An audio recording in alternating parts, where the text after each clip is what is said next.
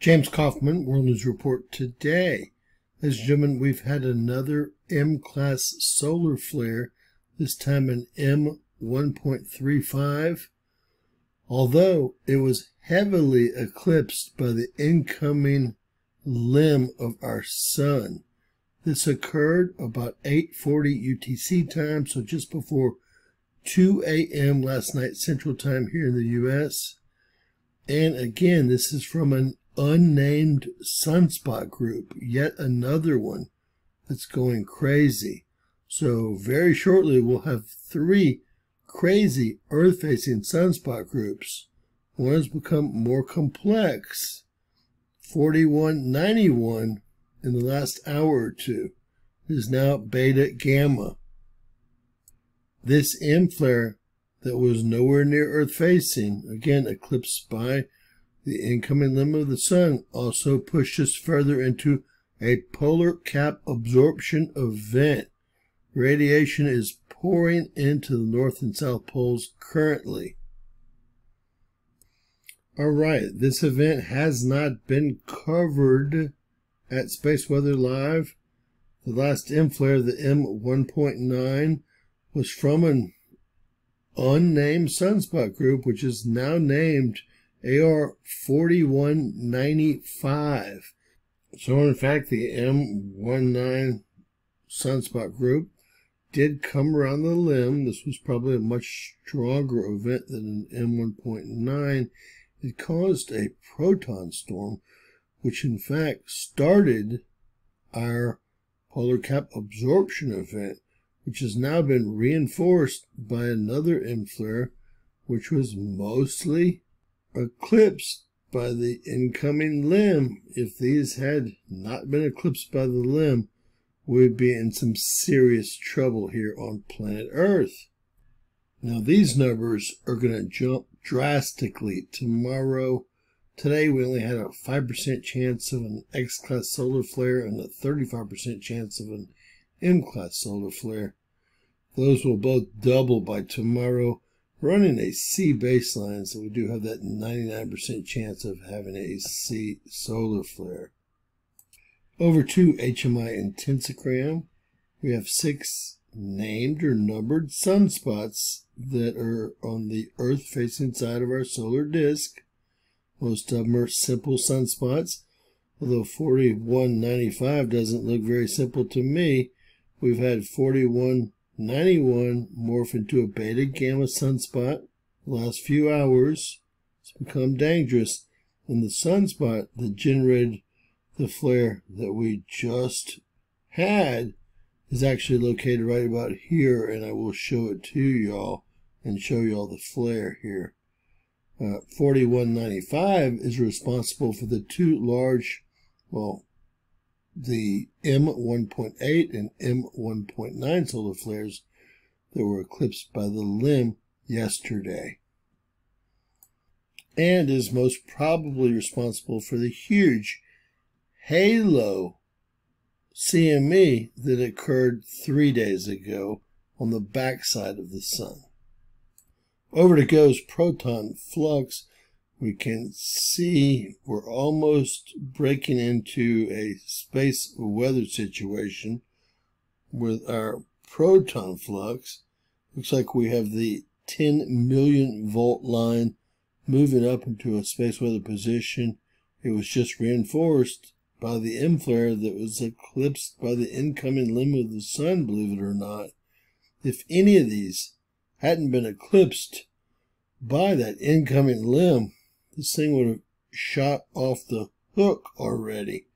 We can also see some movement out of the 50 million volt line here in blue, although not very much. If the 3 M flares wouldn't have been eclipsed by the incoming limb, well, obviously we'd be in a heavy proton storm, and the polar cap absorption event would be much worse than it currently is. Again, we're about to have 3 Earth-facing dangerous sunspot groups. All right, headed over to GOES 19. This is, believe it or not, the M1.35 solar flare Again, you can see it's mostly eclipsed by that incoming limb, or it would have been a much stronger flare. This is AR4195 and AR4191, which has become much more complex over the last few hours, i.e. beta gamma. These two sunspots look like they're going to be heck, to say the least. Alright, what does this tell us? This tells us that we're in a polar cap absorption event. You can tell by the radiation coming into our North Pole. Our poles are not guarded. The South and North Poles are not guarded by our Van Allen belts.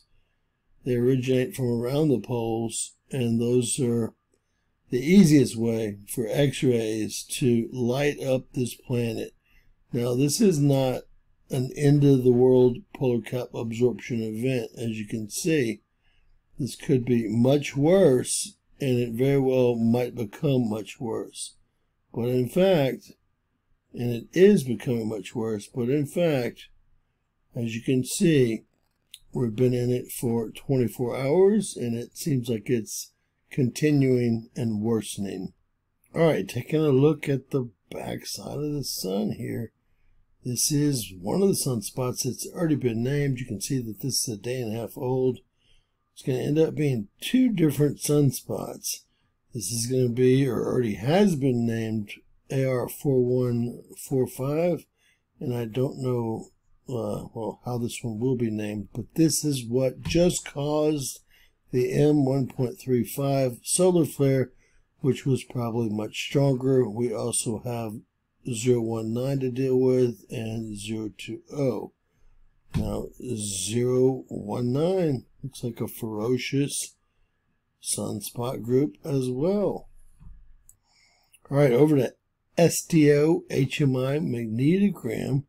This was taken, it looks like, last night, and this is AR4195, AR4191, which is now beta gamma, and you can just barely see the new sunspot coming around the limb here that, well, just popped off the M flare. We'll be able to see it much better on SOHO 284 angstroms right here. And there you go. This was taken at 6:06 this morning. Make sure that's correct. That is correct Central Time here in the U.S.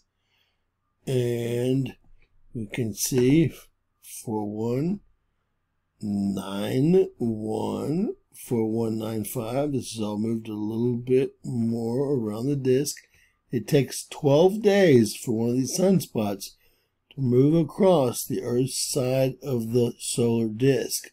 And you can now see that sunspot here that's acting up.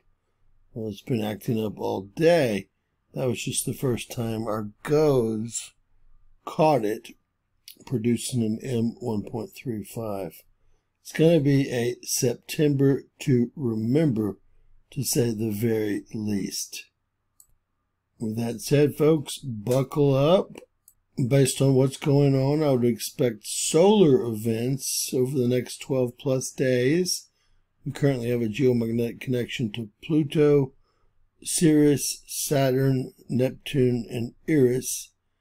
And I will say that a good date to keep in mind could in fact be the 27th, 26th. Another good date to keep in mind is definitely going to be the 9th of September, maybe the 10th, but the 9th. That moon lines up with Saturn and Neptune behind us and the sun in front of us and Mercury opposing. See if they let us take it around any more. And they do. Another huge date is going to be September 21st.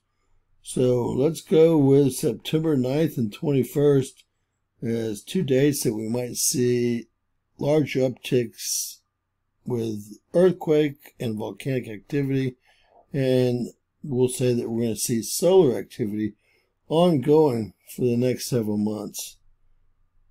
God bless you guys. Share, subscribe, and always remember, anything's possible in Bizarro World.